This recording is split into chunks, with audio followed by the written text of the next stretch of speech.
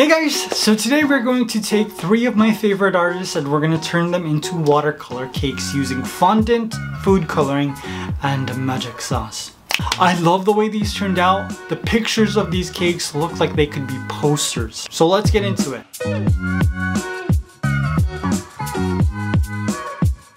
Hi everyone, welcome back. My name is Ryan Seacrest. I'm the host of American Idol and I'm also a cake decorator on the YouTubes. As you can see, the wallpaper didn't come in yet, so it still looks like I live in a... I don't know if I want to make that joke.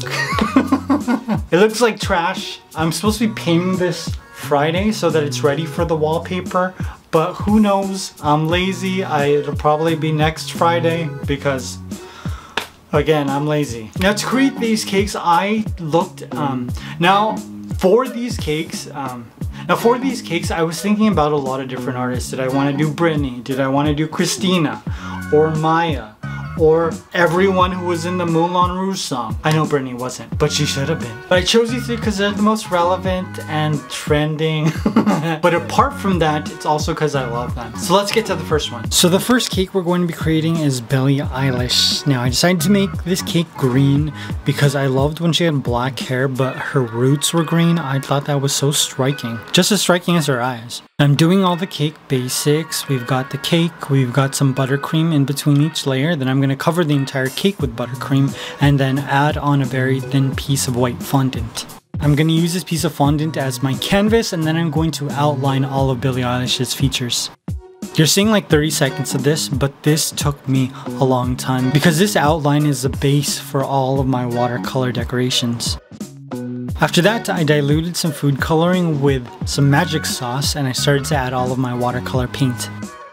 For this cake, I decided to go with this version of Billie Eilish because I made it around the time that she revealed her blonde hair. I was kind of scared that the blonde hair would make her unrecognizable, but her eyes are so striking that you know it's her right away. I loved how soft the corset photo shoot was. You know, her looks are usually very harsh and contrasted, but this was like totally opposite. Pastel colors, the way they looked against her skin, it just looked really nice. Now I was gonna go with that color scheme, but I wanted a lot more color, so I changed it. I had purples, greens, yellows, reds. Now I'm gonna give this a seafoam border. I just thought it would look really cool with all the other colors. And giving this border makes it look like a cake, otherwise it just looks like a painting that's on a lifted piece of paper. Does anyone else pipe buttercream onto fondant cakes? I don't know if anyone else does that except for me right now. After the border, I added some sprinkles and my cake was complete. I'm so proud of this. This cake turning out as well as it did is the reason I decided to make more. Now the next cake we're going to be creating is Olivia Rodrigo. That's the best I can roll my R's. It doesn't get better than that. Now for this cake I decided to go with like a purple, but there was a reason, but I don't remember anymore.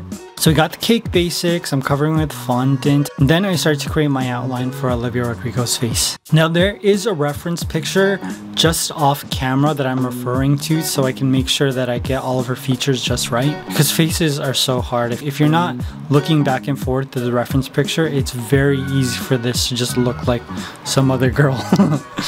Originally, all of these cakes were supposed to be 3D fondant cakes, and I was going to create their faces the way that I created like the Scarlet Witch, but it's just so time consuming, so I really have to pick and choose which ones I want to do in 3D cakes. However, there are a lot of people that I find inspiration from. There are a lot of musicians, and so I thought it'd be cool to highlight them in a different way. Now I decided to go with a lot of different color blocking, so we've got pinks, blues, yellows, just going on to different parts of her face. I'm doing this with very diluted food coloring, and then I'm going to go back and add some less diluted food coloring to give it more color. She's really killing it, but you know, the thing that I really love about Olivia Rodrigo is she reminds me of a different time, like music from 2000. And what I mean by that is, it reminds me, you know, it just makes me feel younger, like I'm a youngin', but I'm not.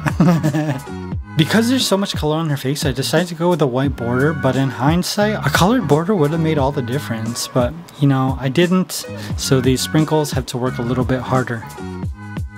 And voila, my Olivia Rodrigo cake is complete. Bomb, right? Oh gosh. Now last but definitely not least, we're creating Lil Nas X. And I decided to go with the seafoam green because I was just really feeling it that day. And it just goes with this whole color scheme that I'm going to use to create his face. I really wanted to make this cake for Pride Month because I just love how well he's doing. You know, growing up with hip hop, I never thought a gay artist would be so widely accepted, and yet here he is, just flippin' fabulous. Now, when I was making this cake, I just had The Sun Goes Down on loop. It is my favorite song.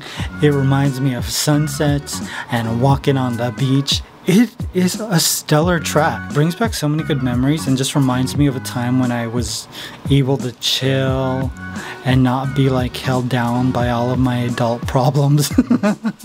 Now this color scheme is not mine. I was on Etsy looking at Lil Nas X paintings. Somebody made this and I decided that I loved it so much that I wanted to do a watercolor version. I loved what he did. I don't even know if it's the original artist, but I'm gonna link him in the description box so that if you wanted to buy his painting, you could. However, I think the watercolor version of this is pretty stunning as well. So after the watercolor, I'm outlining with black very slowly so I can get all of his features. And I wish I could use that song as a background for this entire video, but no. YouTube has copyright laws, and so we're gonna put some poppy, random, generic poppy sound music that I picked out, which is fine, but it's not The Sun Goes Down by Lil Nas X, and that will always bother me. I'm going with a lime green border, add some sprinkles, and voila, my Lil Nas X watercolor cake is complete. Man, why did I just start doing watercolor? I should have been doing this years ago. I love the way these cakes came out, and like I said in the beginning, they look like they could be posters. And something that would be so cool is just to take these and then just plaster a whole bunch of them on a wall. You know, just a whole bunch of artists that I admire. That would be sick. But I only have 3 so far, so in the comments, let me know what artists you'd like to see me turn into a watercolor cake next. A lot of people want me to do Britney. I'm going to do Christina Aguilera. Growing up, my life was Christina. I was dirty, I was beautiful, I was a genie in the bottle.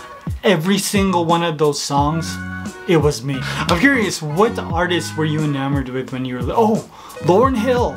That was another one. I can't even begin to describe how much I love Lauryn Hill. But let me know in the comments. Now, if you haven't already, make sure you follow me on Instagram and TikTok. The stories that are going to be posted this coming week are going to be about Marvel Zombies. You know, it's still August, but I'm already working on October content. Halloween is one of my favorite holidays, and it's the best. Now, I hope you guys enjoyed this. I love you. I'll see you very soon.